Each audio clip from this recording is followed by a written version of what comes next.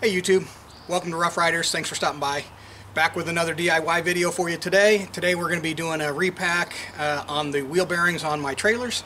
I'm getting ready for a long trip across country. I'm actually taking both trailers with me this time, and so in order to prep for that, I wanted to redo the wheel bearings on the trailers, repack them, and get them ready. So let's take a look at the tools you need to get this job done, and we'll step through on how to do a wheel bearing repack. Okay, to do this job, some paper towels. It's a very messy job, as you'll see as we get into this thing, so lots of paper towels are going to be really handy. A board or a flat surface of some sort, you're going to need that to knock the seals back into place without and getting them applying even pressure when you do that. Some rubber gloves will be handy. Brake cleaner to get everything all cleaned up. High temperature grease, wheel bearing grease, a lug wrench to get the wheel off, a hammer, and a screwdriver will come in handy. A pair of pliers, a cotter pin, and then obviously you know, a piece of cardboard or something to be able to get some of the stuff done and to hold some of your trash while you're doing all that. So okay, so obviously in order to repack the wheel bearings, I got to get the wheels off. So while the trailer's still on the ground, I want to go ahead and loosen up all these lug nuts just like I would on a car. With the tire off, I'm going to knock off the center cap, and you'll see why in just a minute why I'm doing that. Okay, so now I have access to the whole hub assembly here. There's two bearings sitting inside this hub. To get to that, I need to first knock off this cap. So I'm just using a screwdriver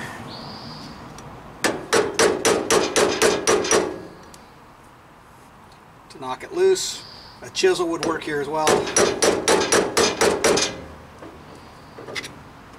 Just like that.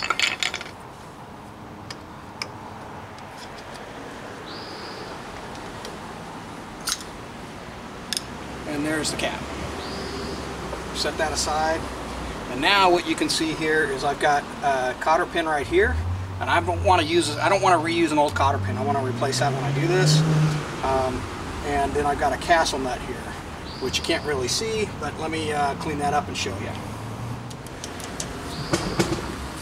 There's the old cotter pin out.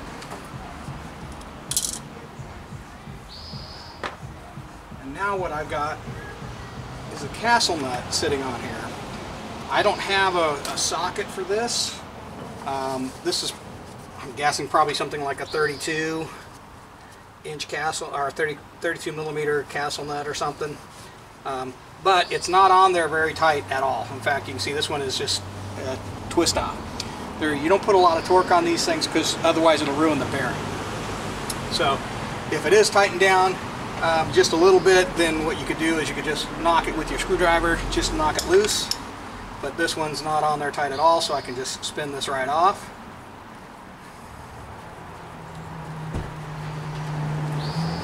And there's the castle nut.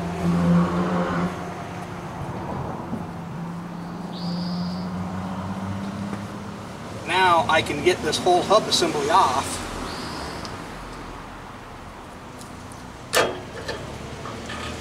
Just like that. I got a washer, and there's my first bearing. And we're going to repack this with grease in just a minute. We're going to clean it up first.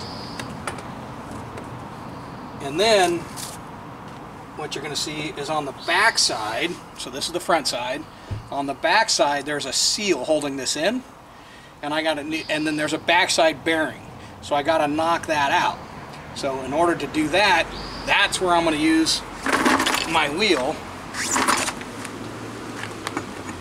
Pop that in there just like that, and I'm going to use my screwdriver and get behind the bearing to knock that seal out. And I'm just lightly tapping it. I'm going behind the bearing, and let me see if I can give you a better image of this. Okay, so you can see all sorts of muck and grease and old grease down there. You can see there's the bearing here as I'm moving it around. Let's see.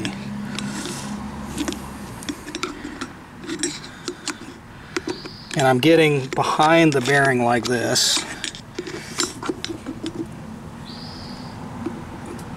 And then I'm just putting the screwdriver there and just lightly tapping.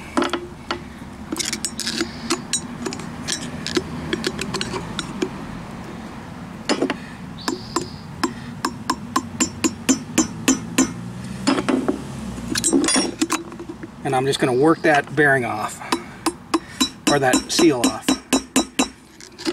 And I'm not hitting hard because I don't want to damage the seal.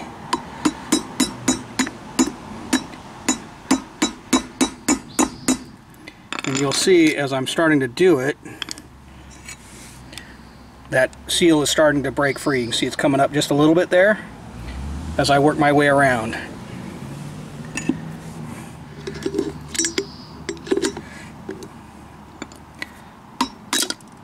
Just like that. You can see both the seal and the bearing popped out. There is the bearing, and you can see that grease is really yucky and not pretty at all. And there's the seal that holds all the grease in on the back side. So this is where the job starts to get really messy, is getting these things all cleaned up, because grease just sticks everywhere. You know, so the job itself is not hard, it's just messy. You want to get all the old grease and muck out of there as possible.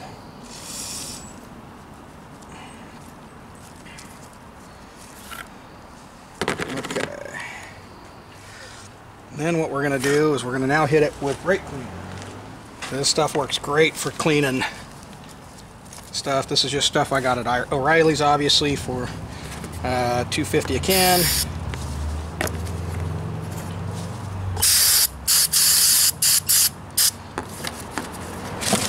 This is very toxic stuff.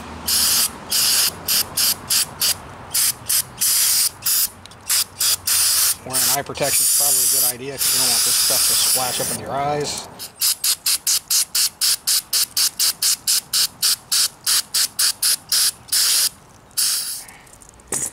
Clean all the other stuff up as well.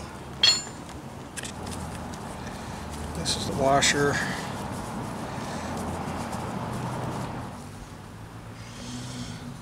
And one thing you'll note on the seal, you do have to be a little more careful with this. You want to check this seal really closely because there is a rubber component to the seal right here that helps keep the grease in on the back side. And so you want to check that. You want to inspect it really closely, clean it really good, and make sure there's no cracking or anything like that. And if there is, replace it. Generally, it's a good idea to go ahead and replace these whenever you do the wheel bearing job. And I don't use brake cleaner on this rubber seal because I don't want it to eat away that rubber seal. I'm reusing them because I went to buy new rubber seal or new rear seals at the auto parts store, and they didn't have any in stock. So I need to reuse these because I'm leaving in a couple of days, and it was going to take them a few days to get replacements. So I want to make sure I'm protecting these things as best I can.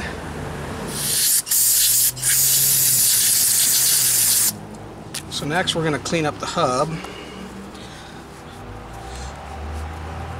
And again, we're going to just try and get as much of the grease and grime out of here as possible.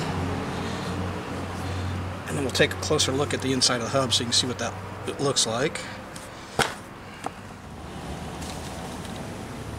Once again, we're going to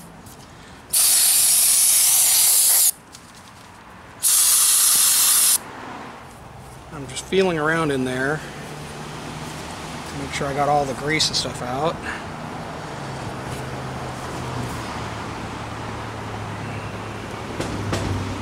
Okay, now let's take a closer look at what's going on here, because we're going to want to inspect the surface of this as well. There's two spots where the bearings ride, and so if you can see right here, it's a nice smooth surface. That's where the backside bearing rides. And then once again, there's another nice machine surface there where the front side bearing rides. And then behind there you can feel there's a little ridge that kind of acts as a little bit of a grease reservoir.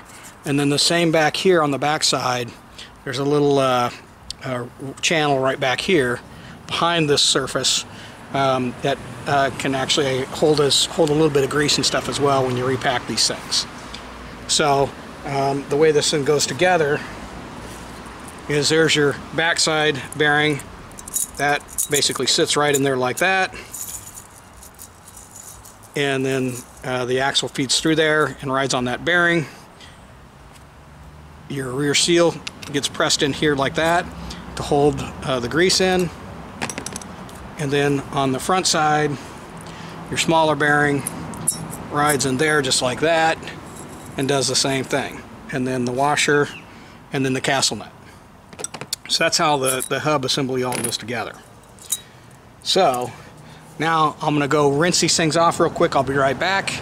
I'm just going to rinse them off with water, dry them off, and make sure that I got all the residue and stuff off there from the brake cleaner, and dry it off just so I don't have any moisture, and then we'll start repacking it. Okay, with everything cleaned and rinsed off and all that kind of stuff, I can inspect these bearings closely, look for any sort of wear marks. I can look for any sort of loose fitting and stuff to make sure everything's snug, that everything's spinning freely without any issue. And this bearing looks pretty good.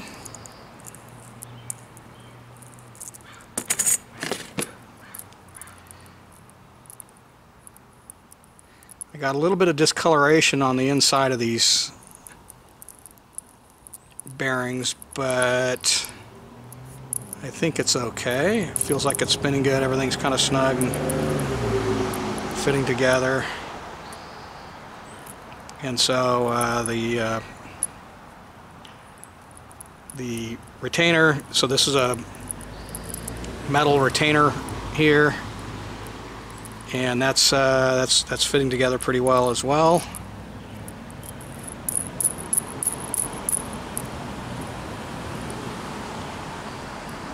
So that looks pretty good. As I said, I've already inspected the rear seal. It looks pretty good. And the hub surfaces and everything look pretty good. So this is ready to start repacking, so let's start on that now. Now, I'm just using some high temp wheel bearing grease. This is the red stuff. It comes in, like I said, different colors. And so when we start to repack, what we're going to try and do is going to force grease up into this channel right here. And if we're successful, we may or may not see it here, but generally what happens is you'll start to see it come out the sides of the thing, the sides of the bearing around the retainer. So that's what we're going to do there.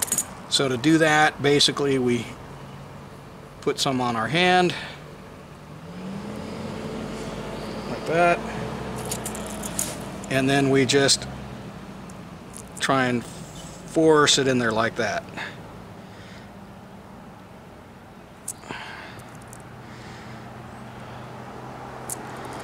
And you can see it's kind of going in there. We get a little bit on the inside there, but we're just going to work our way around. You ought to see it to start to come out right in there a little bit.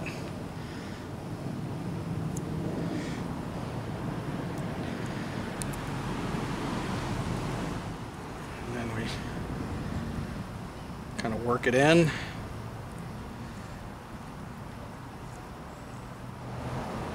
Try and squeeze it in from the top side too, as well as just kind of work it all the way around.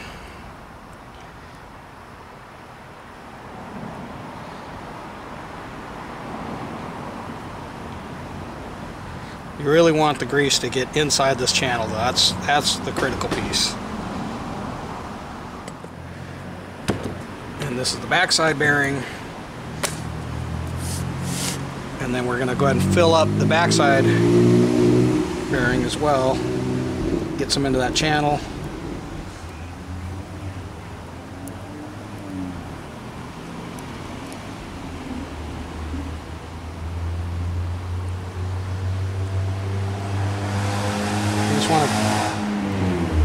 good amount of grease in there because you got essentially metal on metal going on. So I got a good amount of coating inside my bearing. Now I can drop this in. It's going to sit right there. I'll clean my hands up here real quick.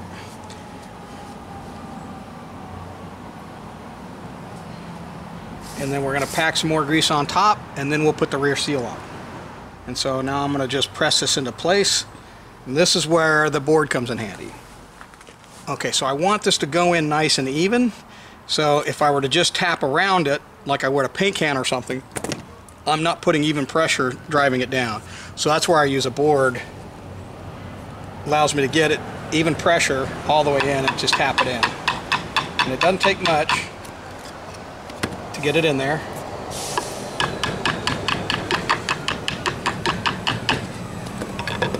And now we're packed on the rear side. Okay, now for the front side, we're just going to repeat that same process.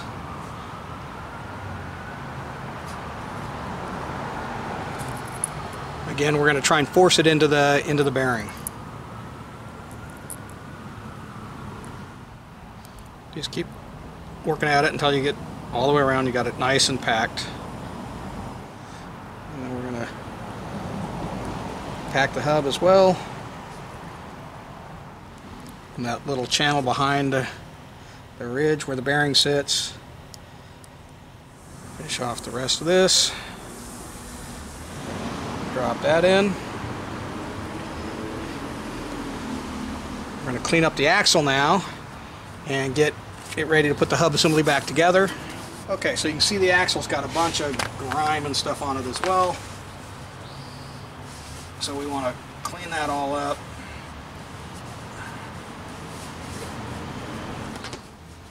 You're going to want to clean out the hole where the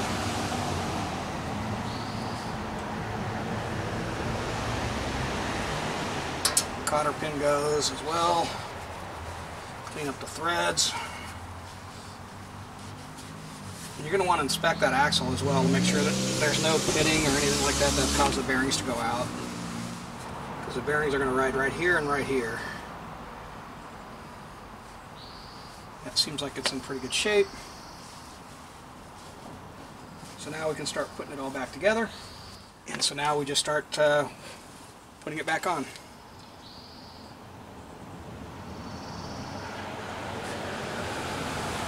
You want to hold that front bearing in when you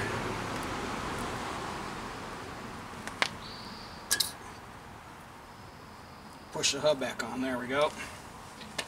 Now, just so I can see what I'm doing, I'm going to clear the threads a little bit here. But I'm going to pack more grease back in.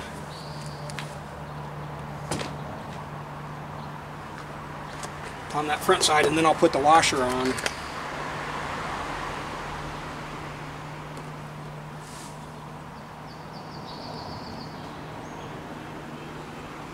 You're going to see a bunch of grease squeeze out as I put the washer in. I personally just like a lot of grease in there.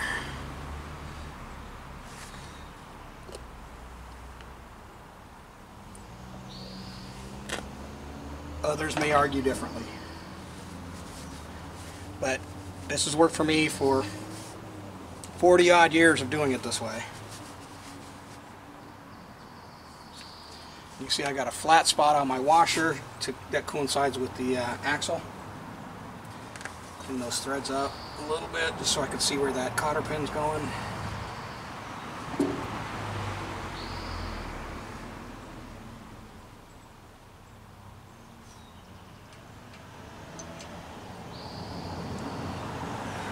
That.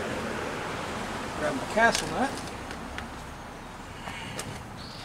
Now, a lot of people say don't reuse the castle nut. I don't have a choice because I don't have any other. I didn't get a replacement. So I'm going to spin that on. And basically, you torque these things down. If you got a torque wrench, 15, no more than 20 pounds, 20 foot-pounds. I'm just doing this finger tight because I don't have a torque wrench here. And then I'm going to go just tight enough so that I can get the cotter pin in. And that's all I'm going to do here. just going to use my screwdriver just until I see that hole for a cotter pin, which is right there. Now I can feed my cotter pin through, just like that, and spread the legs on it with the pliers. Just wrap it around like that.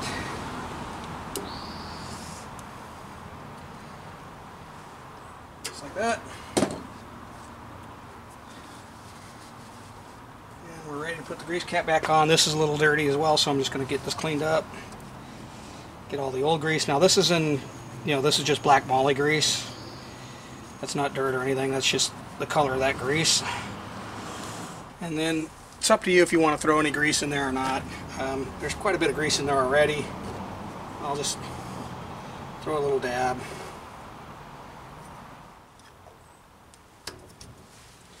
And then we're just going to tap that on.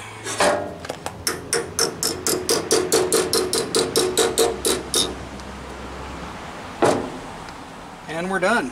Now I just got to put it all back together, put the wheel back on, torque the wheels down to 100, 120 foot-pounds or whatever. You know, it's like putting a tire on.